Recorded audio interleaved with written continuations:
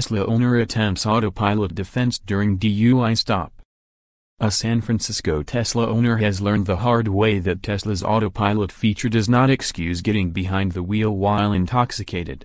On Saturday, January 13, police discovered a man in his Tesla vehicle on the San Francisco Oakland Bay Bridge. The San Francisco Chronicle reports that the man had apparently passed out in the stopped car while stuck in the flow of busy bridge traffic at 5:30 p.m., according to the California Highway Patrol.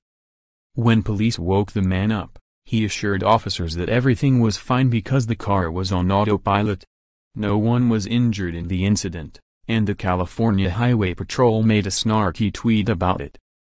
When you pass out behind the wheel on the Bay Bridge with more than 2x legal alcohol back limit and are found by a CHP motor driver explained Tesla had been set on autopilot.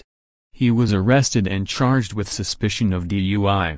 Car towed. No, it didn't drive itself to the tow yard.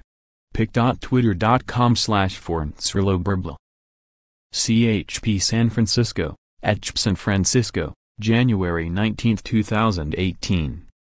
Needless to say, other Tesla owners, and people who own competing systems like Cadillac's Super Cruise, should not follow this guy's example.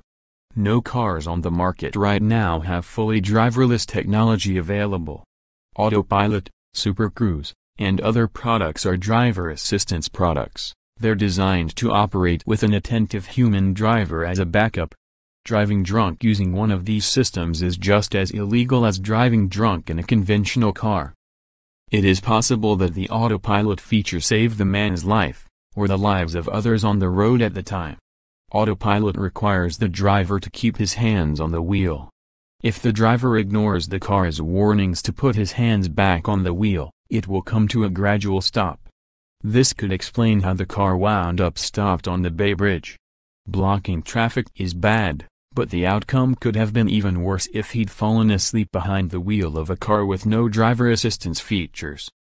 Of course, that doesn't justify getting behind the wheel drunk. Even with autopilot engaged, driving drunk is illegal and dangerous.